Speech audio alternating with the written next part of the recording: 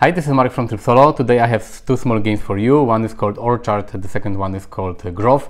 They are released by Games, and thanks Games for sending them for review. I will talk about both of them in one video because they are quite similar. They are part of, you can say, a series of games. Orchard was the first one, then there is Grove. They are made by Mark. The third game from the series will be released or crowdfunded this year probably, from what I know. And in these games you will create your orchard or grove, and you will try to harvest as many fruits as you can. They are kind of puzzle games. You will just use 9 cards in each game, in both of these games. Orchard was released first as a print and play game, from what I know. It was even awarded with a Golden Geek Award for Best Print and Play Game in 2018.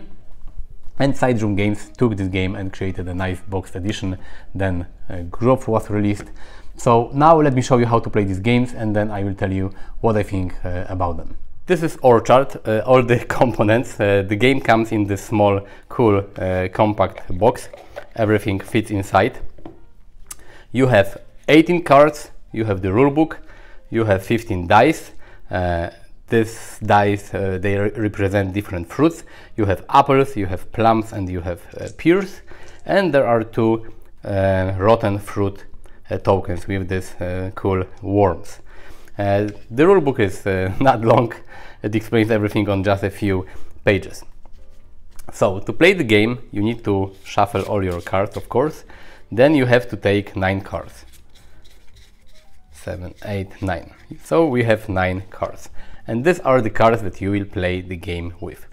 To start playing, you take the top card from this deck, you place it on the table, and this will be the beginning, the starting card of your orchard.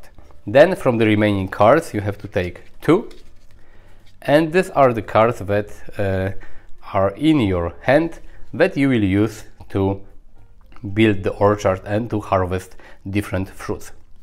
As you can see, you have on each card you have trees in different color. As I said, they represent different fruits, like apples, yellow are pears, and purple are plums. And you have to take, in your turn, you have to take 1 card and put it somewhere on the cards. Now, right now it's 1 card, but on the card or cards that are already on the table. And the rules of placement are that this new card has to overlap the remaining cards on the table with at least 1 tree. So you cannot put the new card like this, or you cannot put it like here. The cards need to overlap, and you have to match trees. So like here we have apple and we have pears, and here we have apples and we have pears. So we can put this card like this to cover the fruits. And if you put a tree on other tree already on the table, you take a die and put it on this tree. So if there was no die here, you take die with value 1 and you put it here. And now you have 1 card in your hand, you take second card, and this game continues like this. Now you have to place another card. I can place this card, for example, like this. I will put plum with value 1 and plum with value 1. So I have already 4 points. It's not a lot. I take another card. And the game continues like this. If at some point you will be able to overlap a tree that already has a die on it, like for example here we have plum, pear and apple, we can put it here. So if you put it like this, you will put a die with value 1 on the pear tree, but because we had already die valued 1, you will increase it to 3 and put here. So this is the way to increase values of your dice. They go from 1 to 3. Then if you manage to overlap a tree with this value, it goes to 6. And if you manage to overlap a tree with die value 6, it goes up to 10, and this is maximum value of a tree in your orchard. So you have to try to get as many 10s as you can, because at the end of the game, at the end of the rulebook, there is this section that tells you how it went, how fruitful was your harvest. So depending on your score, you are poultry, forgettable, satisfactory, or a lot of funny names. There are also these 2 rotten fruit tokens. If at any point of this game you will not be able to match a tree with the new card on the that is on the orchard. Like for example, if you want to put this card here, you can see that the pear tree is okay, so we put 1, but here we have plums and here we have pears. You can do it twice per game, but then you will have to put rotten fruit token on this tree because it doesn't match the tree below. And at the end of the game, you will get -3 points for each worm, and a tree with a worm on it cannot be overlapped in future turns. So this is a way to, sometimes you want to put a card in a specific spot and one spot doesn't match, but you have to remember that you will lose 3 points at the end of the game. And the game continues until all the cards are gone and placed on the table, and then you just count your score, the numbers on your dice, minus the rotten tree tokens. And this is basically how you play Orchard. You can play this game also, you can play with more people, but each person will need a separate copy of Orchard. And basically all the players play their own game. They just use the same cards because as you can see, the cards are numbered like 3, 16, etc. So players will use exactly the same cards in the game, and then they will compare the score. Now I would like to show you how to play Grove, the second game from this series. As you can see, the components for Grove are quite similar. You have almost exactly the same box, the same size. Again, we have 16 cards with different trees. Here you have limes, you have lemons, and you have oranges.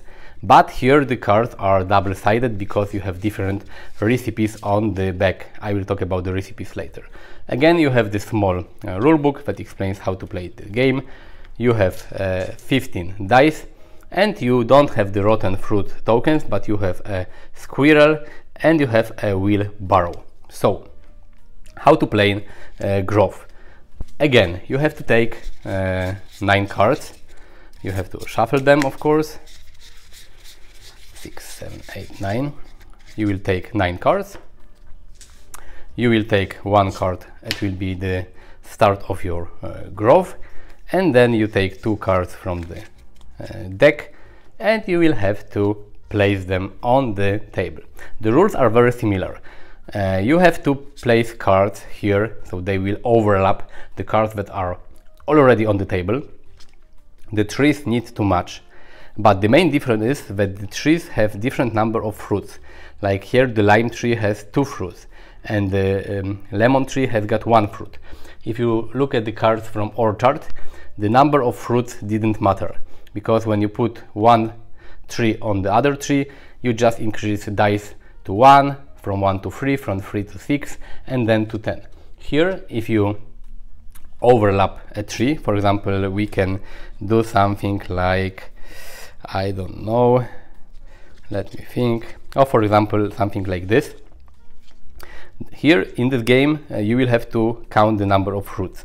We have 1 and 1 lime, so we will put 2, but we have 2 lemons and 1 lemon, so we will set it to 3. So the number of fruits matter in this game. And the game continues like this. Like now I have, I don't know, I can do something like this. I will put 4 here, I take another card. The other difference apart from the fruit numbers is are the empty spaces. They are called glades, and you can put a glade on a card to cover a tree that is below it. Like I could put it here, so I will have 2 lemons, and I can use this glade to cover this orange tree. It doesn't give you any negative score. If, for example, I would have a die with value 2 here, and I cover the tree with a glade, I will put this die on a glade. And at the end of the game, if there are any dice on glades, they will not count to your number of points, because these are the fruits that fell on the ground and are lost. But if you manage to cover a glade with a matching tree, you will move the die here. So the glades are another way to, you know, build your growth here. You don't have any rotten fruit tokens. You have this squirrel, and once per game, not twice, because in Orchard you had 2 tokens with the worm. Here you have 1 squirrel, and once per game, if the tree doesn't match, you can put a squirrel here. And it gives you negative points as well, but in a different way, because a squirrel will give you -1 point for the squirrel and -1 point for each die that is adjacent to the squirrel. So it can give you -1 point, but also -4 if you have 4 dice around this animal. And you also have a wheelbarrow. Wheelbarrow has value 15, because if at any point you manage to have 10 on your die, and you will be able to increase this tree even further, once per game you can replace this die with wheelbarrow. It will be it has value 15 at the end of the game, and the game continues like this. At the end of the game, of course, you have to compare your score with the results in the rulebook. But and the, I think, main difference in this game in Grove compared to Orchard are all these recipes that are printed on the back of the cards. Because if you want, it's not obligatory. You can, after, you know, shuffling the cards, you can randomly take 2 cards with different recipes, and they give you different scoring conditions. And for example, lime cordial, all 5 lime dice are in play. If all 5 lime dice are in play, you will get an additional 5 points, or at least 1 glade surrounded by 4 adjacent dice, bonus 4 points. If you manage to, you know, fulfill these recipes, they will give you additional points. But in order to win the game, you have to score at least the number of points that is sum of the numbers on these 2 recipe cards. So here we have 30 and 26. You will have to score 56 or more in order to win the game if you use these 2 recipes. They all have different values. Some give you, require more points, some less. But this is a really fun way to play the game, because it gives you win-lose condition. You not only have to build your growth and score points, but you have to get more points than the sum of the 2 cards that you have chosen for your game. And you have 16 different recipes, so it's a really, really cool idea. So this is how you play Grove. Let's go to summary. As you have seen in the previous part of the video, they are very charming, small, easy to learn games. The gameplay takes, the box says 10 minutes, I think maximum 10 minutes, because in each game, as you have seen, you will just use 9 cards. Of course, you have to think how to play these cards, but this game are really easy to learn. You have 2 cards in your hand, and you have to add 1 of these cards to the table to cover the trees that are already on the table, to create more fruits. Very easy to learn, and they feel very similar. Orchard was the first game in this series, and you can feel it because it's a little simpler than Grove. The main differences are that in Grove you have glades, so some areas on the cards have no trees, so you can cover, you can use glades to cover any tree, or you can cover a glade with any tree of any color. And also in Grove you have to count the number of fruits on each tree, because in Orchard, when you covered one tree with another tree of the same color, you just use dice to track it. First you place the die with value 1, then you change 1 to 3, 3 to 6, 6 to 10, and that's it. In growth you have to count the number of fruits, so if you cover a tree with 2 fruits, with another tree with 1 fruit, then you will have you will put a die with 3 on it. The main difference is also that in growth you have these recipes, and this is a really cool idea because on the back of all the cards you have some recipes printed, and in each game, if you want, you can use 2 recipes.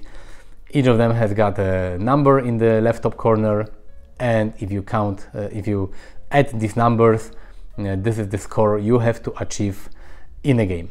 Each recipe will give you some additional points for making specific things during the game, but you also have to score a specific number of points to win the game, otherwise you will lose. But even though they are similar, they play a little differently, because in Orchard you have no glades, you have to be more careful how you place the die. You have 2 rotten fruit tokens with the small worms, so twice during the game you can place a tree over a tree and the trees don't have to match. You will score negative points, but you can do it twice. In growth you only have 1 squirrel token that you can use to do it, so only once per game you can put 1 tree on the other tree and they don't have to match. But on the other hand, you have the wheelbarrow in growth that can give you 15 points. So there are some differences. If you would like to choose only one, I would say get growth, because it's more advanced, it has more variety, mostly thanks to the recipes that give you some additional bonuses, but you have to score a specific number of points. But if you like this type of games, you can have both of them, because they play differently.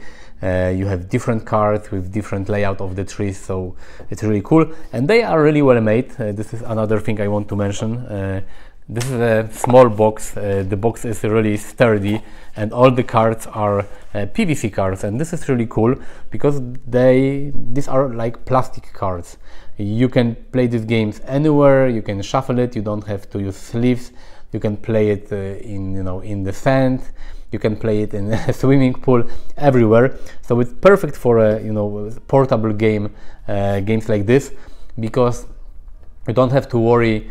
You can play them on a coffee table somewhere, in a restaurant, in a coffee shop, anywhere. It's really cool.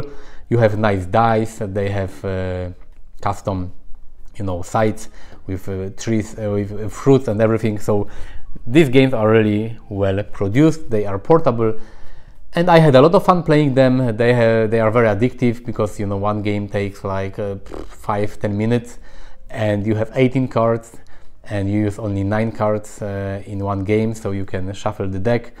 You will take 9 cards, you will play the game, and you can take the remaining 9 cards and play it again.